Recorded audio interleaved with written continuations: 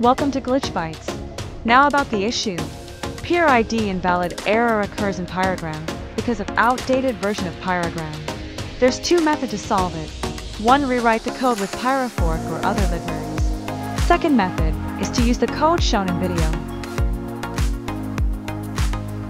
Now we will run a save content bot in my local PC that shows peer ID invalid error.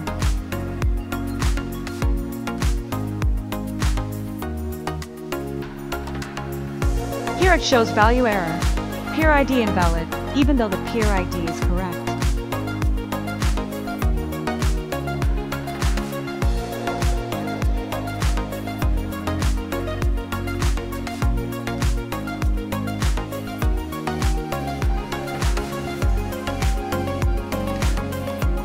Now I will stop the bot and add the solution code to resolve peer ID invalid error.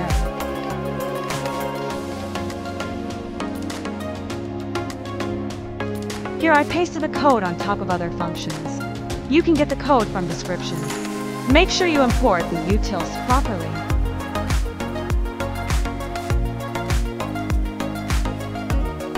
Now let's run the bot again and test if the error still occurs.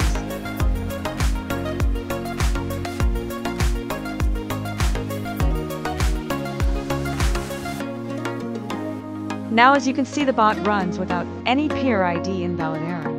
Chat ID is displayed in console and the message is being saved properly. Thank you for watching. Subscribe to get more code and bot-related contents.